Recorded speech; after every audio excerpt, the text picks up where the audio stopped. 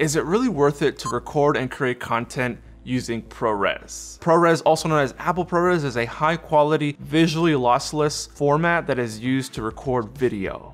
It was introduced by Apple in 2007 with the release of Final Cut 2. Is it really worth it to still record in the format today? In short, yes, but there are some caveats to it. For example, Apple released this phone, the Apple 13 Pro Max, and introduced the ability for you to record high quality 4K in Apple ProRes. This obviously allows more creative control in the post-production process, so you can push the colors, obviously, to certain limitations, especially since it's now producing 10-bit video. Some would argue and say that it isn't worth it to record in ProRes anymore because there are so many new formats that you can actually capture your video in, like ProRes RAW or B-RAW, which gives you the ability to have more creative freedom in the post-production process. But as a content creator and video editor, you need to consider some of the pros that ProRes still has to offer today. So for example, I'm using my Lumix G7 to record this content right now.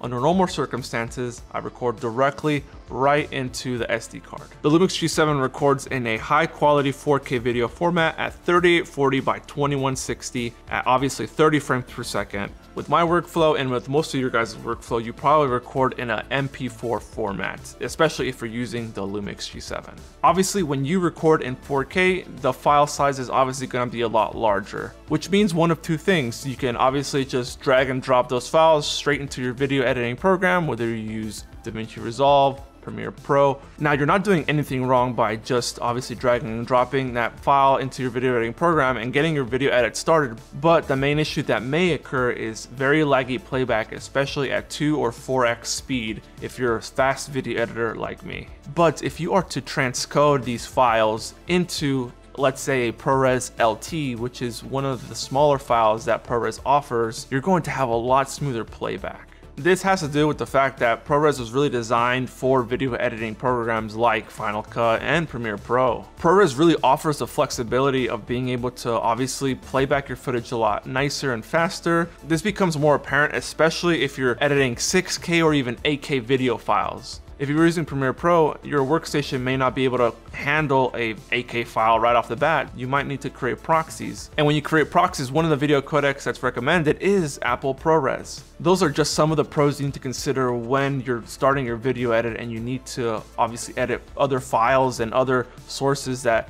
you have. But like I mentioned in the beginning of this video, there are some caveats to you using ProRes. Now, depending on what version you're transcoding or possibly recording your video in ProRes is going to greatly affect the size of the file. To best explain this, we need to actually look at Apple's white paper on the ProRes format. The highest quality version of ProRes for 4444 image sources with a very high data rate to preserve the detail and high dynamic range imagery when recording at 1920 by 1080 at 30 frames per second requires a target data rate of 500 megabits per second. And if you're recording in this format for a long period of time, you're going to need a lot of storage around in order for you to handle that, obviously, as well as in the post-production workflow that you have. But if you're like me, obviously I can't even record in that format. I don't have a camera that has an acceptable output for me to even record into an external source. So in this case, me using my G7, I can actually take advantage of the Apple ProRes 422 format, which still requires 102 megabits per second when you're recording at 1920 by 1080 at 30 frames per second, which actually isn't much. But if you're recording in 4K, you're gonna need to multiply that. In my scenario, in this case, I'm actually currently right now recording into my Atomos Shogun that I have over here to my left, and 1 minute of 4K 30 frames per second Apple ProRes 422 LT is close to 2 gigabytes, if not more, depending obviously on the scenario. If there's a lot of moving images, a lot of different things going on in the background, this is going to change that. Whereas if I record straight into my camera and record for 1 minute, it would be less than a gigabyte. This is probably obviously the biggest concern for most of you guys out there, and probably one of the reasons you don't record in ProRes, and maybe you shouldn't, is due to the fact that the storage of these files is going to be large, and obviously depending on how long your project is and what you're doing, it's going to greatly affect, obviously, if you even have the space on your computer to store these large video files. And obviously another thing to consider is if you're recording in, let's say, an H.264 format, like my Lumix G7 does, and you're then having to transcode that into, let's say, a ProRes 422 LT, which is a smaller and lighter format of the Apple ProRes family, it's still going to require time for you to actually do that. And obviously, depending on how old your system is, it can take quite a bit of time in order for you to transcode that footage from an H.264 format over into ProRes. This was actually one of my biggest concerns when recording in ProRes, just due to the fact of the large file sizes. But for some projects, you may need to do that, especially if you're trying to capture the highest quality video from your camera or possibly camera systems that you're using to create your projects. If you're really trying to push the colors in post-production, maybe you're doing a lot of After Effects or possibly some VFX where you need high quality video files in order for you to apply certain effects, ProRes is probably going to be necessary for you. Which is one of the reasons why I still think to this day, it is necessary. It just depends on your use case. It depends on what you're going to be accomplishing at the end of the day. But if you don't have the storage capacity to hold these files, possibly not even the processing ability, you may just have to consider using the format that you're currently recording in.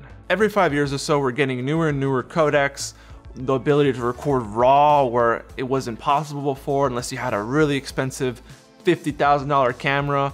But it's just getting more and more enticing to use these high quality video compression formats. So just consider these facts before starting any project and recording in Apple ProRes or possibly in a simpler H.264 or even H.265. If you didn't catch me saying this earlier before in the video, this whole video is actually being recorded in Apple ProRes 422 LT. I have a 1 terabyte hard drive connected to my Atomos, and I'm trying to see and test the ability and the differences, obviously, especially in the post-production workflow that I have already, and seeing if it's even worth it for me. Especially if you're recording YouTube videos, you know, you're doing talking head content, maybe you're doing some tutorials, or maybe you're doing some really cool short form content, or possibly even shooting a short film. It's probably going to be required for you to record in a higher quality format. And if you got to the end of this video, I really greatly appreciate it. Please leave a comment down below if you have any other questions. And if you have any other information you want to learn, there's more videos that you can watch from me right here. And as always, have a great day.